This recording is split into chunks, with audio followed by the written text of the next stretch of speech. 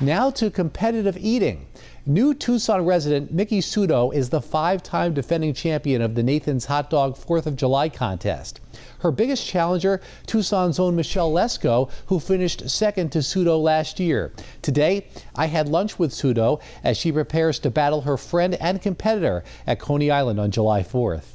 All right, we are here at Guero Canelo, and I am eating with the best eater in the world. The dominance is with Miki, looking for a 5-peat, never been done. You recently moved to Tucson. What made you want to move to Tucson? I was just looking for a change of pace. I had visited friends here on a couple occasions and fell in love with it. I've been here since the end of last year. So we kind of have a Tucson connection here coming up in the competition. Michelle Lesko came out a little slow, just had a couple struggles during the 10 minutes.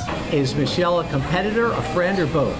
It's a really weird dynamic, and honestly, I'm so grateful to have her as a friend. They're friends, like Wozniacki and Serena, but the dominance obviously is with Miki. We're rivals at the table, but she is one of my biggest supporters, and frankly, we do all of our hot dog practices together.